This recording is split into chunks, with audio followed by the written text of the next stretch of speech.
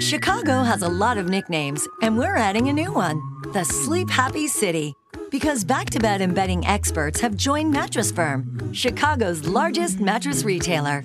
Mattress Firm. Save money. Sleep happy. It's spent on treating cancer. But now one doctor says we can prevent Alzheimer's by changing our diets.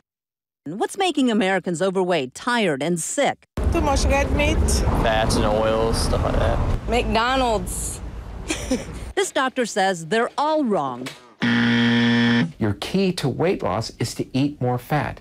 Eat fat, get thin. Neurologist David Perlmutter, author of Grain Brain, says Americans should also be eating very few carbs, just 60 to 80 grams a day. For more than 99% of our time on this planet, we are on a high-fat, low-carb, virtually gluten-free diet. Perlmutter says carbs cause a blood sugar spike. A recent study showed even small increases in blood sugar up the risk of dementia, and type 2 diabetics have doubled the risk of Alzheimer's.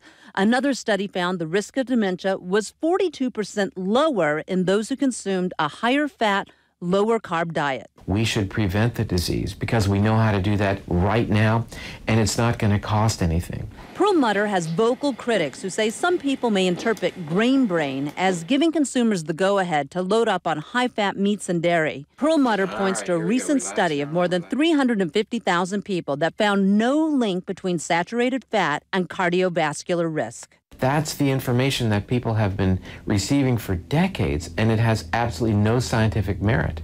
The bottom line for Perlmutter, he says history proves grains are not meant for our brains. This is a totally foreign diet for humans. We've never had carbohydrates like this in our diet.